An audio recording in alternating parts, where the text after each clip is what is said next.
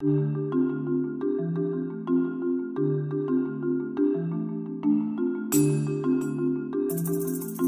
first of all, this is a unique example of a writing system that was developed in the world. Most of the time people go borrowing the writing systems of others.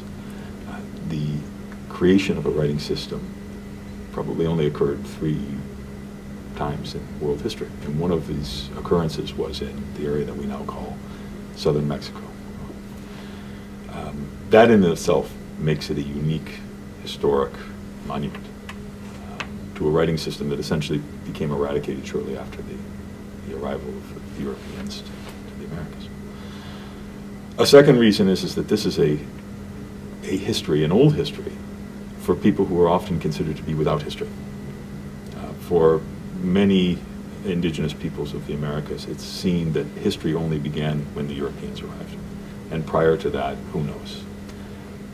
This shows that's not true.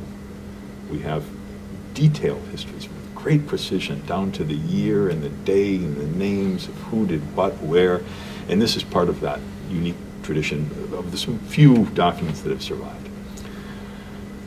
And then there's a third reason, which would be that the document still has value to the Tecuates, whose ancestors for hundreds of years have preserved this, the knowledge that this is important to them.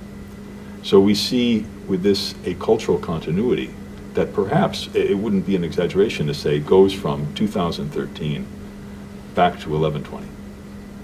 And to have that possibility, particularly in the inauguration, have people like Domingo and Rosalba here, who've been doing so much to make sure that the content of the document is known among their people, I think that's a real and interesting and remarkable experience for anybody to understand. And I think almost anyone will be able to appreciate that.